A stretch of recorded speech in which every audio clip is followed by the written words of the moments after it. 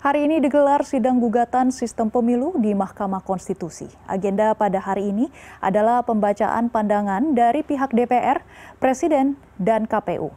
Langsung saja kita tergabung dengan koresponden CNN Indonesia Ausirio Ndolu. Selamat siang Rio, bagaimana jalannya Sidang Gugatan Sistem Pemilu dan bagaimana pandangan dari DPR dan pihak KPU sampai pemerintah dalam kasus sidang ini? Ya, selamat siang Maggie. Memang baru saja sidang perdana terkait dengan gugatan uji materi dalam Undang-Undang Nomor 7 Tahun 2017, khususnya terkait dengan mekanisme pemilu legislatif dengan sistem proporsional terbuka. Ini baru saja digelar tadi sekitar kurang lebih 3 jam, di mana dimulai pada pukul 10 pagi waktu Indonesia Barat dan tadi sudah selesai pada pukul 1 siang waktu Indonesia Barat. Di mana pada agenda hari ini tadi Mahkamah Konstitusi mengundang 3 pihak. Yang pertama adalah dari DPR, di mana tadi ada perwakilan dari 9 fraksi yang turut hadir di dalam agenda sidang perdana pada hari ini, dan tadi dipenuhi dengan anggota dari Komisi 3 DPR. Dan lalu kemudian dari pemerintah tadi ada dari pihak Kemendagri yang juga turut hadir mewakili Presiden, dan namun dari pihak KPU tidak hadir dengan alasan yang sudah disampaikan kepada Majelis Hakim Mahkamah Konstitusi.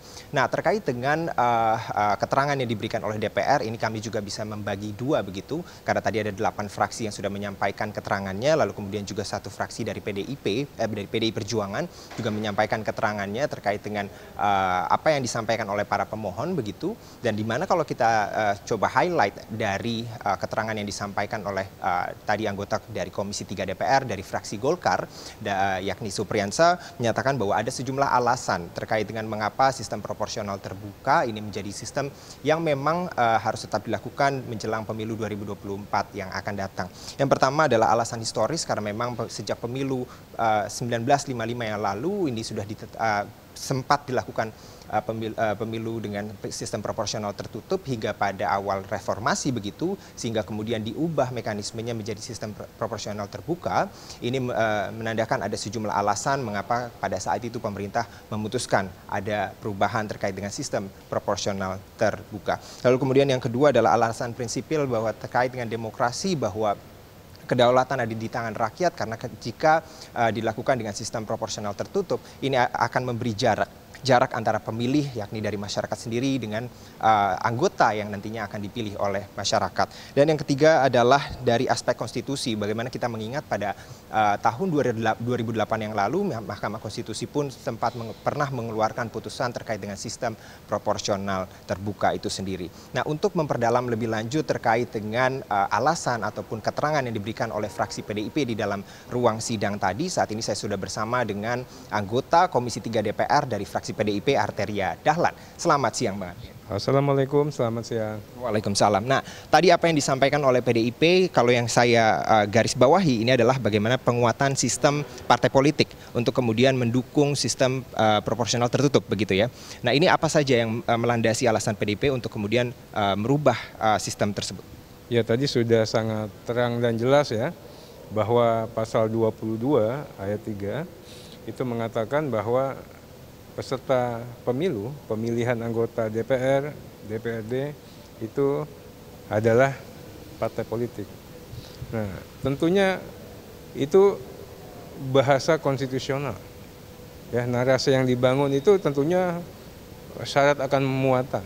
Kami hanya ingin mengingatkan bahwa PDI Perjuangan dalam keadaan sesulit apapun, kita pasti akan memastikan konstitusinya hadir. Nah, kenapa kita katakan memilih untuk konstitusional tertutup? Kami sudah melalui berbagai pengalaman 2009, 2014, 2019. Pengalaman itu tentunya juga beralasan. Bahkan dikatakan MK mengatakan kalau memang betul apakah proporsional terbuka telah memenuhi prinsip pemilu. Saya hanya mengatakan enggak. Kenapa? Untuk sistem pemilu yang efektif dan efisien itu jauh itu. Karena politik dan sistem pemilu yang berbiaya tinggi. Kemudian MK mengatakan sistem ketatanegaraan yang berkualitas. Kita tidak hanya memilih wakil rakyat, tapi wakil rakyat yang begitu terpilih, dia harus melakukan kerja-kerja kebangsaan. tentunya diutamakan yang namanya kompetensi, yang namanya kualitas. Nah, bagaimana kita memastikan itu?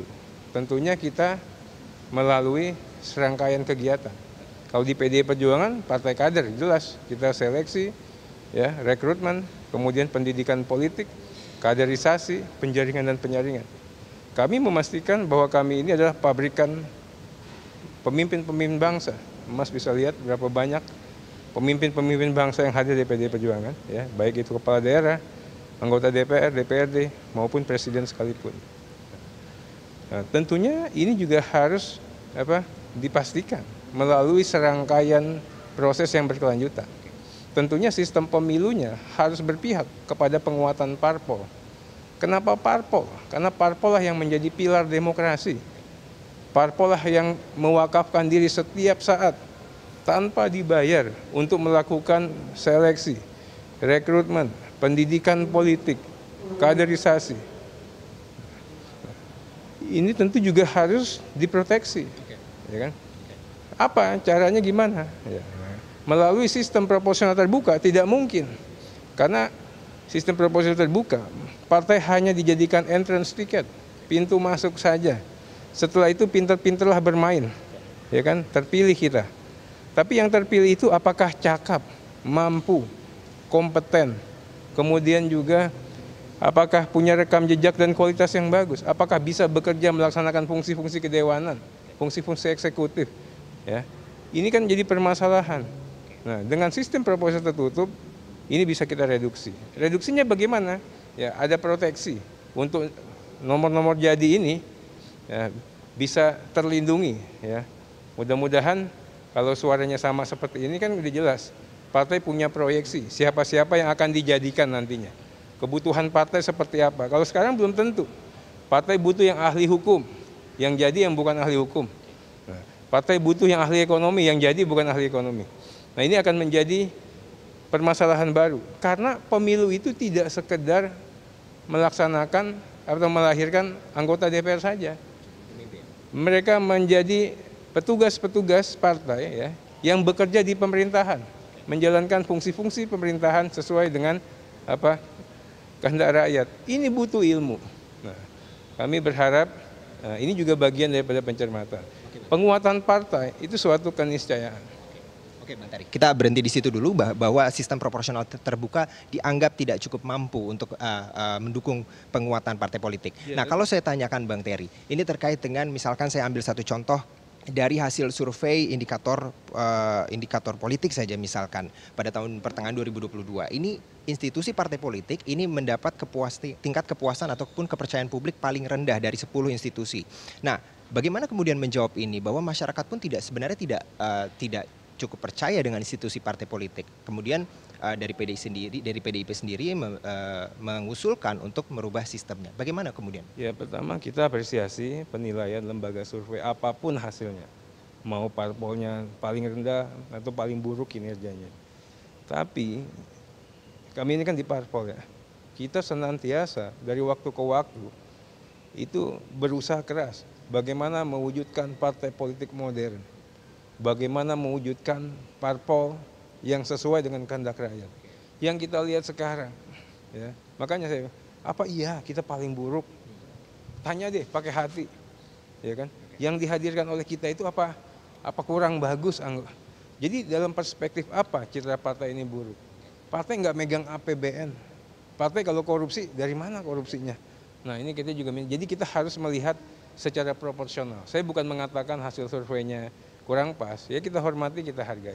Dan kami selalu berbenah untuk menjadi lebih baik lagi. Oke.